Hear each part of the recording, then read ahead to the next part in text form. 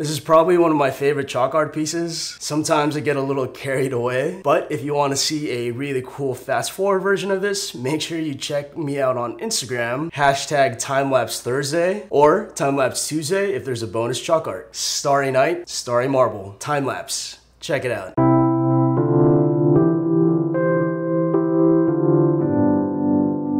Hey guys, Ray Pahar from Get Crafty Crafty, and today I'm going to show you guys how to use our leftover nail polish from our DIY watercolor mug project and use the same technique to create some water marbling to turn these flat glass marble pieces into a cool little designed galaxy piece.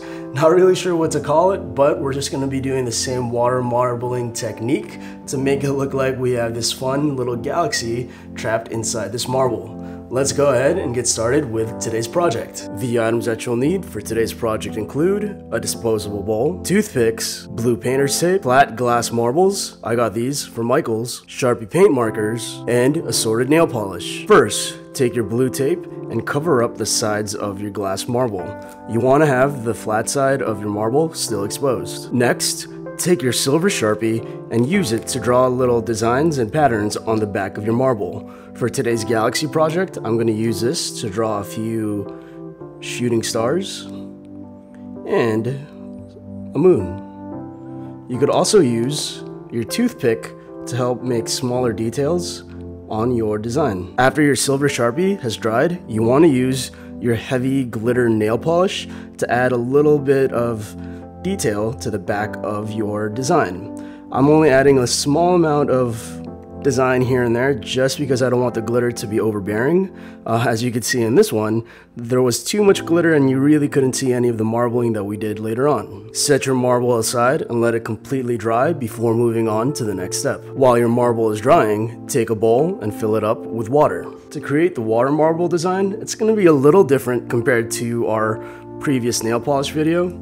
Instead of making a bunch of different designs, what you're going to do is you're going to take your nail polish and you're going to gently add it to the top of your water. And the major difference between the previous project and this project is instead of putting them in different places, you're going to take your nail polish and you're going to gently place it right on top of the previous color. You have to be a little more careful compared to the other project, since you want to have it as one giant blob, and you want to use about 2 to 3 different colors. We're using the same nail polish from our last project, and you'll notice that as you do this, the nail polish starts to spread out and thin. You want to get these ripples going so that you have a really cool design for your marble. Take your toothpick and then just gently swirl it around, and then set that aside.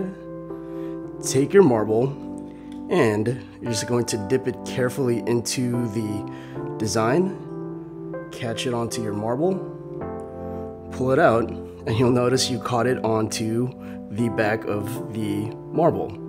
You can continue to do this with the remaining design, or if you want to keep it simple, just do this once. I'm going to repeat it one more time just to get a little bit more detail on this project. After you've dipped your marble, gently remove the blue tape and pat it dry carefully with a paper towel.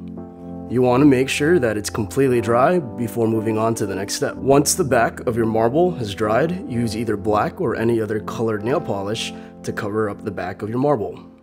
You might end up using 1 to 2 coats, depending on how thick your nail polish dries up. Once the nail polish is dried on the back, you are done with this project.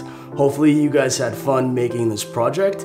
If you have the attachment pieces, you could either turn it into a necklace or a ring, or you could leave it as is. Depending on how you use your water marbling to create the design, it could look anything like a small little galaxy inside your marble, or it could look like a starry night depending on what technique you actually end up using.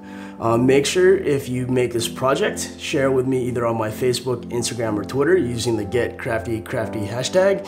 And check out our last 2 videos, the DIY paper hearts and the duct tape bow tie. Speaking of which, if you guys entered that contest, I'm gonna announce the winners.